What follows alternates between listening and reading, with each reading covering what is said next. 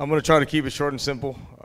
Obviously, all three ahead of me, all they had was complaints about how they had to come up here. I think they all did a great job. So I give you guys credit for leading the way, and I'm just going to follow. I think Dr. Larry Price, thank you for having the vision. I think every one of us have thanked you for that. But to have a vision, sometimes it's not that easy to achieve. So to have the vision and to work and to create something like this is unthinkable, and thank you very much for that. To the Hawaii Sports Hall of Fame Committee, Elaine and their group, thank you for having me. All past inductees, I think it's an honor for myself to be named and put in that category.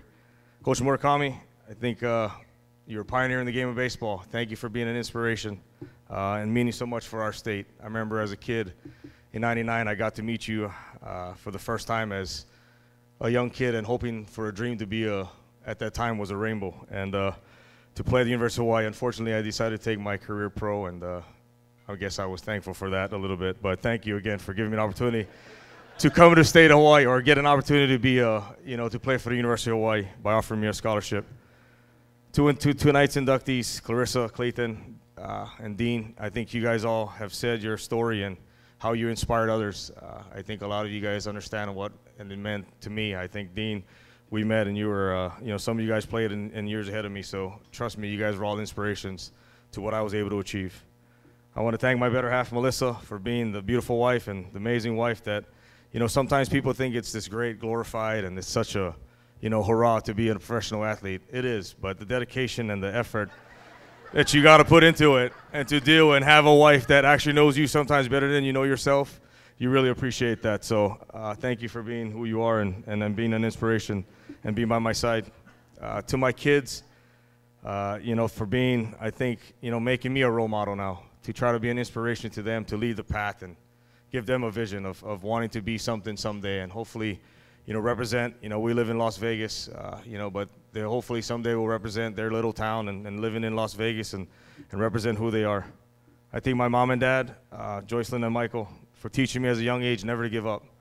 I think that's the biggest thing that helped me through my whole professional career was they taught me that at a young age was never to give up. When I committed to something, even though I hated it, even though I didn't want to be there, they made me fulfill and seek all the way through and finish whatever season it was, whatever activity it was. So thank you guys for that. To my big brother, Mikey, for being a role model. I wanted to be like you. I try to achieve things, and, we talked about it a little bit today about how, we used to put the rubber slipper on, not this time to run as fast as I could, but to hit a tennis ball that he was trying to throw as hard as he could at me from 10 feet away. And I could run to that slipper to his first base, second base, and third base. And, people today talk about the game of baseball. That was how I learned the game of baseball. But again, I didn't just learn the game of baseball. I learned how to be a young man by sometimes learning, trying to play against him, who's 4.5 years older than I was. So he was sometimes 13 and I was 8, trying to play against, picture that.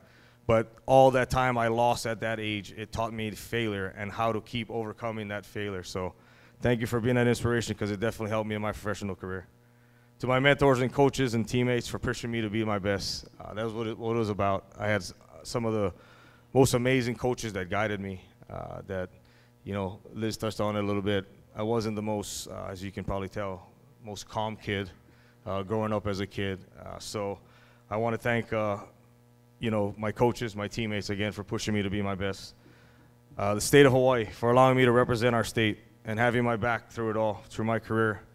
You saw that vote Victorino up there. The state helped me win, not one, but 2 invites to be an MLB All-Star. So, thank you for always allowing me and following my guidance and following my, and being my role model and allowing me to be a role model for my state and for the Keiki.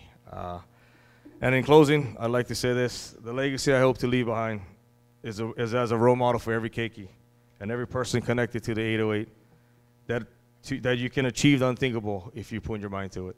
Thank you, and mahalo for allowing me to be up here and be inducted into the Hawaii Sports Hall of Fame.